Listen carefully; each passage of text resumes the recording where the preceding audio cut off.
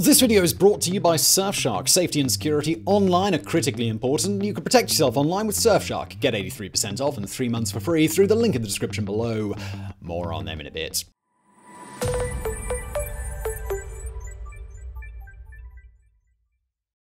On the western coast of Wales, rising above a stretch of golden sands, it's one of the most picturesque fortresses in the whole of Europe. Built in the late 13th century, Harlech Castle was the last word in medieval engineering, an impenetrable outpost capable of withstanding years of siege. The brainchild of the great military architect James of St. George, it made use of natural defences in such an inspired way that it's today listed as a UNESCO World Heritage Site, one of Gwyneth's premier tourist attractions. Yet while Harlech may today be among Wales's most celebrated destinations, things weren't always this way. Far from being a symbol of Welsh pride, it was originally built as a base for subjugating the native population. Constructed on the orders of Edward Longshanks in 1283, Harlech grew out of the English's conquest of Wales. Yet its rich history goes beyond mere oppression. Over its lifetime, the castle would play important roles in the Wars of the Roses and English civil wars before finally being reclaimed by the very people it was meant to dominate.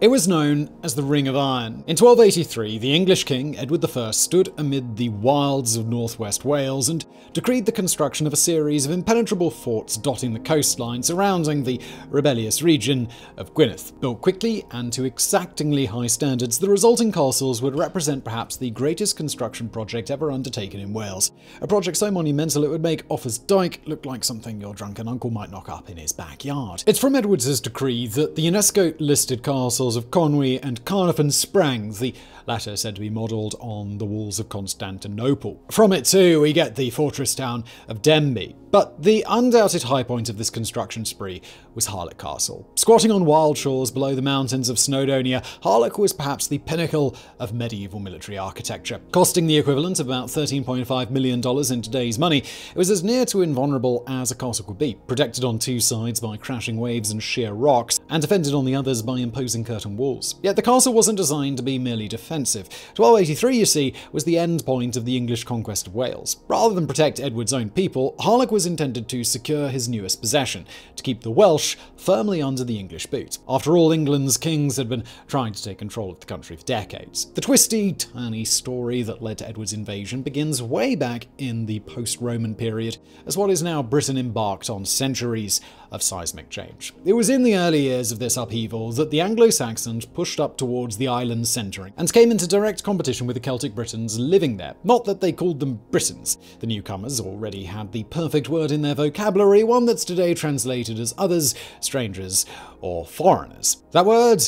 Welas, or to use its modern English version, Welsh. But while the Anglo-Saxon kings would be able to push these strangers out the fertile plains and into what we now call Wales, they'd never come close to conquering them. Hence things like Offa's Dyke, a vast earthen embankment built up by the Mercian king to separate his people from their Welsh rivals. And so things went for centuries, two rival peoples separated by a frontier, until the Normans arrived and blew everything apart. The 1066 Norman invasion was the medieval equivalent of one of those Independence Day starships arriving over your city, only with no Anglo-Saxon Jeff Goldblum to save you. In no time at all, William and his clan had seized control of the Kingdom of England. By the end of the century, they'd pushed into and taken over most of Wales, another conquest to add to the family's growing collection. However, Wales would prove far tougher to hold than England. In the face of multiple uprisings and insurgencies, the Normans were eventually pushed back, leaving in their wake a hybrid Wales cleaved in two. On the frontier lay the territories of the Marcher Lords, powerful fighters who were loyal to the Normans. Beyond this border zone lay what is sometimes called Native Wales. A constellation of principalities, Native Wales was where descendants of the Celtic Britons still dominated, free for the most part from interference from England. This meant a different language and legal system, different customs, different rulers. As the 12th century rumbled on, it also came to mean utterly different lifestyles. Beyond the lands of the Marcher Lords, Wales was a pastoral society, a place of wild woodlands and untamed mountains, home to some 300,000 people. England, by contrast, was becoming steadily more agricultural, creating new towns and cities, building cathedrals to cater to its 4 million strong population. For a while, these two nations managed to coexist on an unequal footing, one that saw the many Welsh princes periodically required to perform some public arse-kissing of the English king. Still, it's not that the king had the strength to permanently subdue Wales, at least not yet, because as the 13th century swept by, two leaders were going to emerge. One Welsh, one English, and both determined to put the other in their place. It would be the fight between them that would directly lead to the creation of Harlech Castle.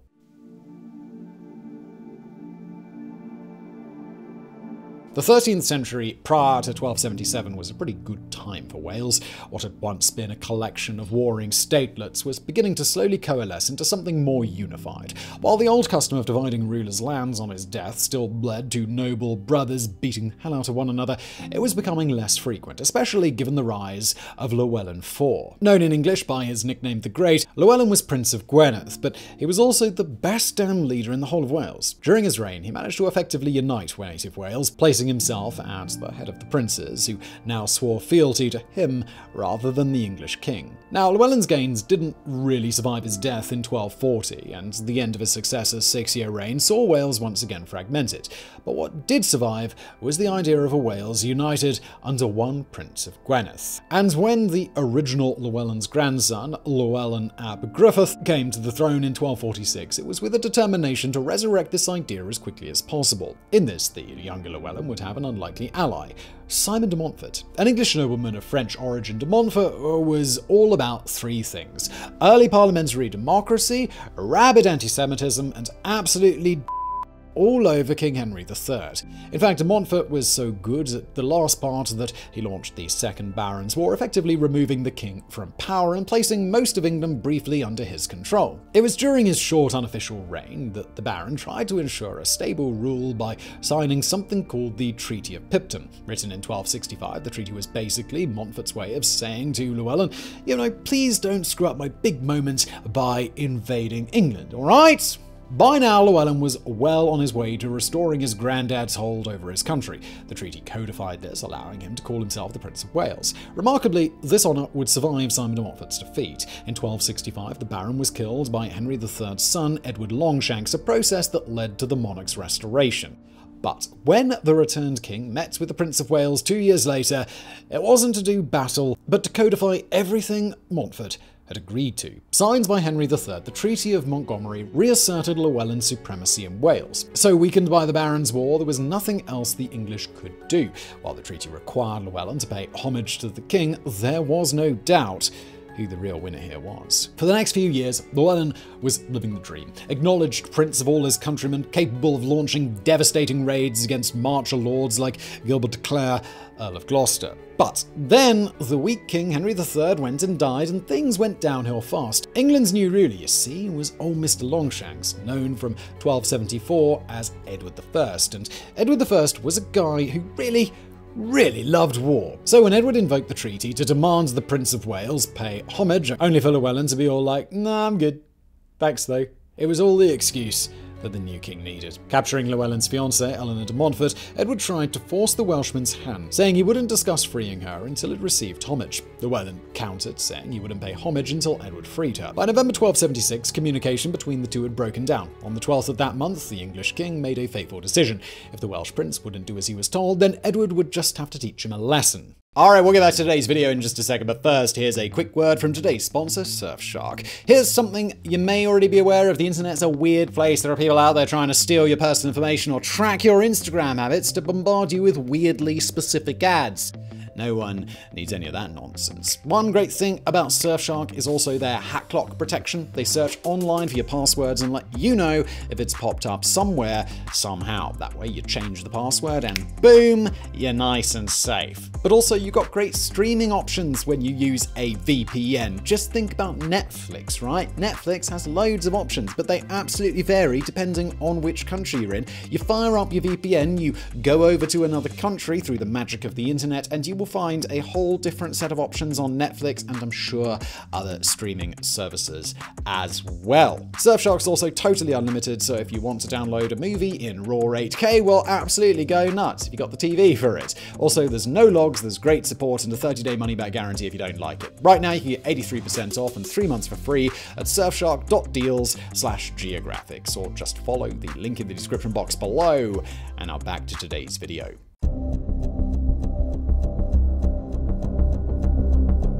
The conquest of Wales unfolded over two distinct phases, one which went merely badly for Llewellyn, and one which went so shockingly awful that it couldn't have actually gone worse. The merely bad phase began in spring of 1277, when Edward ordered the Marcher Lords to push into native Wales from all sides and basically just screw Llewellyn as badly as they could. Sadly for Wales, it turned out that screwing the prince over was something the Marcher Lords were extremely good at. Equipped with bigger armies, sturdy war horses, and vast financial reserves, the Marcher Lords cut such a swathe of destruction that some of the Welsh princes switched sides, among them Llewellyn's own brother, Dafydd. But it was what happened in July that really ended Welsh dreams of independence. That month, Edward's main army marched across the border in such force that there was nothing Llewellyn could do but retreat. Backed by 800 horsemen, up to 15,600 infantry, 26 ships, and 1,800 axemen, whose only job was to chop down woodlands the Welsh defenders might hide in, Edward's army blazed a trail across the country's north. But they didn't leave only destruction in their wake. As he made his way along the coast, Edward instructed his men to start building castles, starting with Flint and Rhuddlan. It was the beginning of the Ring of Iron, of the great forts from where English power would be projected across the landscape. But Edward wouldn't yet have need for the greatest castles like Harlech, because as the king encircled Snowdonia and sent his men to ravage Anglesey, Llewellyn would play the only card he had left: surrendering. Signed in November of 1277, the Treaty of Aberconwy stripped Llewellyn of the title of Prince of Wales, reducing him to merely one more prince among many. Remarkably, though, it still allowed him to keep control over his home of Gwynedd. Even at this stage, it seems that Edward didn't have the resources to completely annex England's neighbour. But that didn't mean he wasn't going to act like the sorest winner in history. Life in this reduced, controlled Wales turned out to be unbearably annoying for the remaining princes, even those who'd deserted Llewellyn. In fact, they got so unbearable that in March of 1282, his turncoat brother, Dafydd, launched his own rebellion, one which pretty much everyone soon got in on.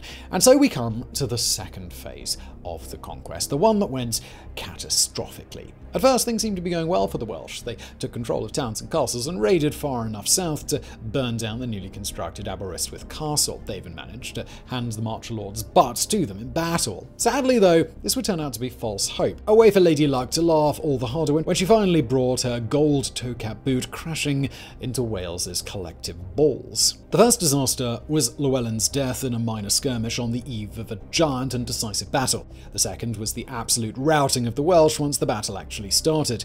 With an estimated 3,000 killed on a single day, the morale of the survivors utterly collapsed. As the English pressed their advantage, a polite way of saying that they ravaged the countryside, the remaining princes decided to kill the uprising to save themselves. Having betrayed his brother back in 1277, it was now Dafydd's turn to be betrayed, handed over to the English by his fellow Welshmen so that he could be hanged, drawn, and quartered. So how do you like those apples, Dafydd? For his part, Edward seemed to have taken a lesson from this latest uprising, one that would be bad news for locals, but excellent news for fans of military architecture. That lesson was that a few small castles wouldn't be enough to contain the rowdy Welsh. No, if he wanted to utterly dominate the country, then a new generation of garrisons would be needed. Outposts that would be the medieval equivalent of parking Death Stars in the skies above Alderaan. And he had just the man in mind to build them.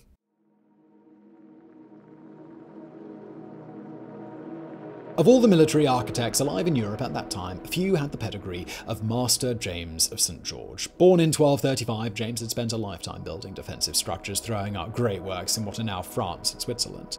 But it would be the set of castles he built for Edward's Ring of Iron that would become his lasting masterpieces. Above all, the great castles of Conwy, Carnarvon, and Harlech. Construction began in June 1283, before defeat had even been executed. On site, a vast team toiled away under Master James, consisting of 115 stonemasons, 30 blacksmiths, 22 carpenters, and 546 labourers. What a sight it was. Situated on the wild western coast, Harlech was positioned to help surround rebellious Gwynedd, lest another uprising happen. But it wasn't just for political reasons that it stood where it did. The spot Master James had chosen made perfect use of natural defences. Although the waters have today receded, in Edward's time, the north and west sides of Harlech opened directly onto the sea, a sea at the bottom of a 60-metre drop. For attackers, this meant two angles of approach were effectively blocked. For defenders, though, it meant a small jetty could be installed with over 100 rough-cut steps leading up to the castle to resupply in times of need. The eastern and southern sides, too, came with defences.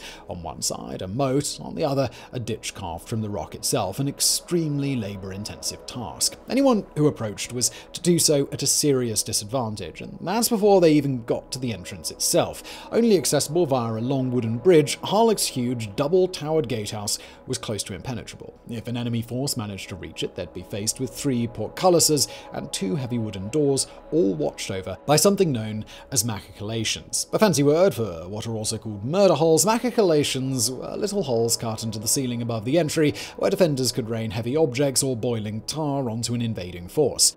But let's say an army did manage to smash its way through, they still wouldn't have won. Castles of this era used a motte and bailey design, with bailey being the harder-to-defend first line of defence, and the motte the impregnable fortress you ran to when things went south. Only Harlech had 2 baileys, an inner and an outer, and this meant that attackers would first have to breach the castle itself, then the wall leading to the inner bailey, and then have to deal with a motte. And that's just Master James's original design. After a Welsh uprising in 1294, a whole extra wall was added around the rock the castle stands on, one with platforms for artillery. 30 years after that, 2 extra defensive towers were placed at the bridge.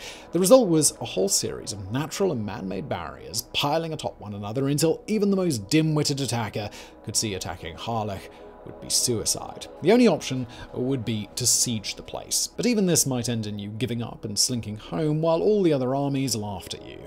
Harlech's inner sanctum was designed to withstand encirclement. There was a vast granary and kitchens to keep people fed, a well for drawing water. There were even latrines built into the outer wall, so waste disposal wouldn't be a problem. Add to that the jetty and secret steps for bringing in supplies, and it's easy to see why Harlech was able to survive a 7-year siege during the Wars of the Roses. But all of this didn't come cheap. At the height of work, it was estimated that the castle budget swallowed £240 every month, a colossal sum. At the time it was completed, Edward had sunk £8,184 into it. Including additional work done after the king's death in 1307, it's thought Harlech cost the equivalent of $13.5 million in today's money. While this was still a staggering expense, it was also a comparative bargain. Carnarvon, with its walls echoing those of Constantinople, was almost 3 times as expensive and such a vast undertaking that it remained unfinished by the time both the king and master died. Yet the proof of Harlech's awesome might comes not from how much it cost, but how it fared in warfare. That's right, it's time for us to dig into perhaps Harlech's greatest claim to fame, when it became the centre of the longest siege in British history.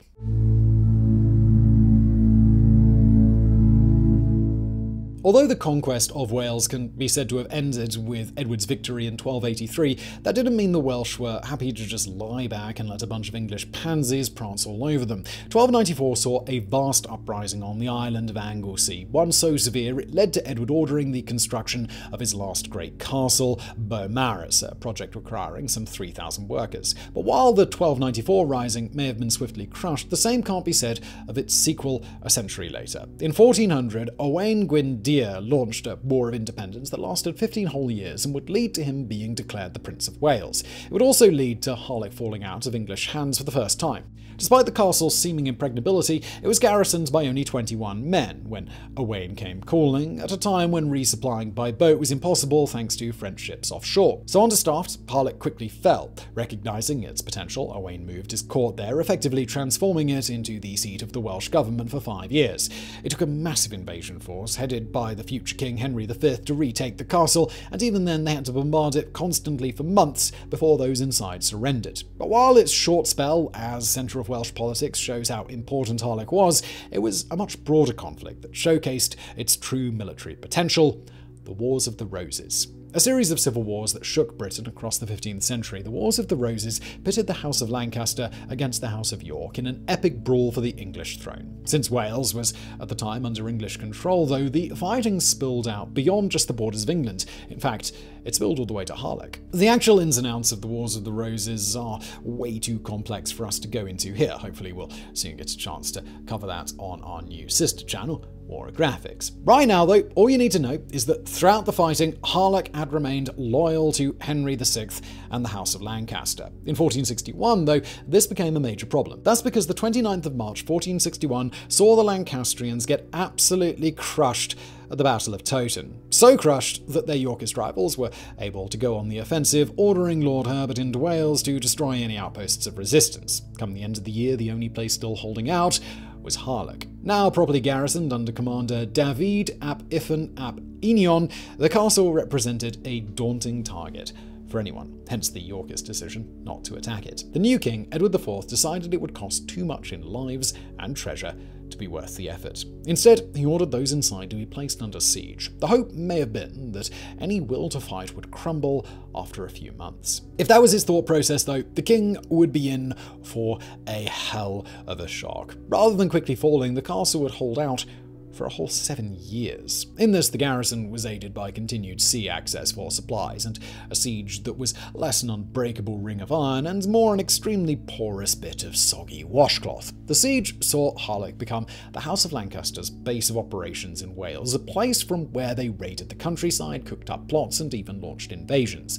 In 1468, for example, the Earl of Pembroke landed there to begin his march on Denbigh, a march that culminated in him taking the town and establishing a new seat of government in the deposed king's name. It was these sorts of shenanigans that eventually caused Edward to snap and demand the castle be taken. But when it did fall, it wouldn't be under brutal bombardment. With the siege tightened in the summer of 1468, fewer supplies were able to get through. Perhaps bored of staring at the same walls all these years, David ap Enion agreed to surrender in exchange for a pardon. Harlech fell on August the 14th, while some of the English Lancastrians were dragged off for execution. The vast majority of those inside, though, were officially pardoned. Had Master James of St. George still been alive, we like to think this conclusion would have made him rather proud. After all, his great castle had done its job. Not only had it been stormed, it had kept attackers at bay for longer than any other besieged site in British history. The fall of Harlech in 1468 marked the last time it played a vital role in history. While it would be besieged again during the English Civil War 180 years later,